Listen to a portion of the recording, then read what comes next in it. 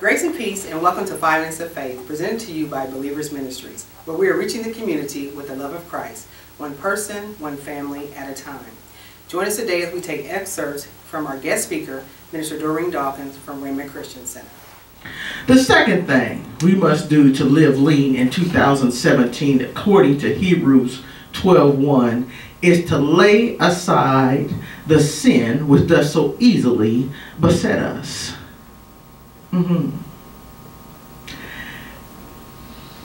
The guilt of sin might produce a heavy heart or weigh us on our intellectual mind, emotional, and physical bodies, but sin is different than a weight. And I know somebody, I've been saved all my little life and I never sinned, and I don't know what you're talking about. Okay, James chapter 4, verse 17 says, "Therefore to him that knoweth to do good and doeth it not, to him it is sin." They're talking about, I never took crack. How many people even buy crack? I don't know. How do you buy it? Never took it. I don't know. So that's not my sin. Therefore to him that knoweth to do good and doeth it not, to him it is sin. A lot of times people have sanctified amnesia. We need to, what would be nice is to have I already said it before, the church, we ought to have it next Saturday, the Church of Judy.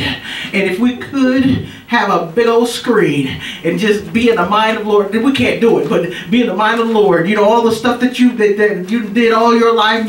People sit there, I never did anything. Yes, you did, you're lying. And just have people watch it. And I bet you some folk would shut it on up and lock it on down. Yes, they would. And then a lot of times you sit around talking about so-and-so's sin is worse than mine. Oh, gosh. Oh, no, if you know to do something and you don't do it, it's sin. And that's even in your purpose. See, some people got the sin of laziness.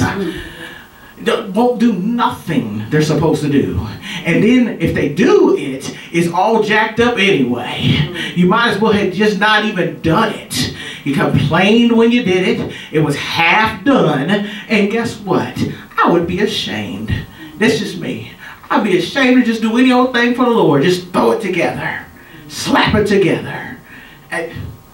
Somebody said, work as unto the Lord. You know, that used to mean something. Oh, go to your job and work as unto the Lord. Well, I don't know what criteria we give now, because if that's the best you can do, there's a problem in Whoville. And we try to make our call happen, too.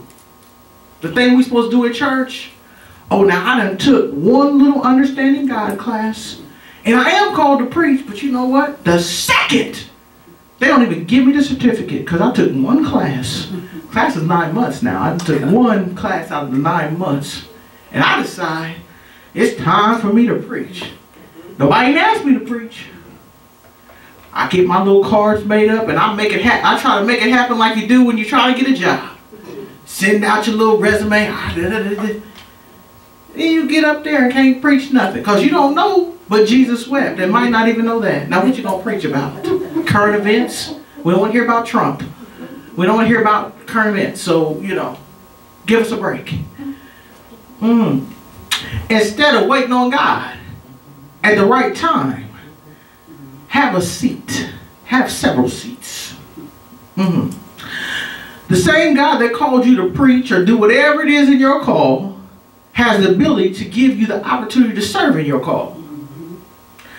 Proverbs 18:16 says, "A man's gift maketh room for him and bringeth him before great men." Relax, calm down, and let God be God. If you compete, you got to know you in a competition. You ain't just gonna come up in my strength and just do whatever you want to do. Oh no, bet it won't, bet it don't. And even in natural, I can't stand now. I'm just being honest, in spiritual, I can't stand somebody that's being motivated by the devil and being manipulative, coming up somewhere. Oh no, I see you coming. You better get somewhere, because you picked the wrong assignment. The wrong assignment. Better get somewhere else. Because, you know, the devil ain't going to take over nothing. You ain't running nothing.